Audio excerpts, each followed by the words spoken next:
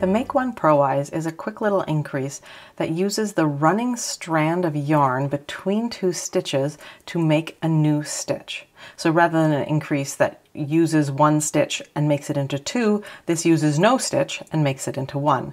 So you're going to take your left needle tip and go under this running thread of yarn from back to front, purl it through the front loop. And that's all there is to it. You can see that it looks very much like the purl stitch beside it here. Let's do that one more time. So from back to front with your left needle tip, then purl that one through the front loop. If you are a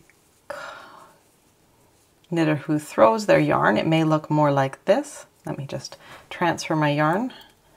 All right, so we're going to go left under. Make sure to bring the yarn to the front. So when we're just going to throw it over and bring it through. If it's really awkward for you to use your left needle tip to scoop, you can always use your right needle tip, pick it up and place it onto the left needle tip as described by the directions, and then proceed as though you'd done it the way described. So you can use your right needle tip in the Make Ones, left, right, purlwise, and it'll make maybe a little easier for you to be using your right needle tip.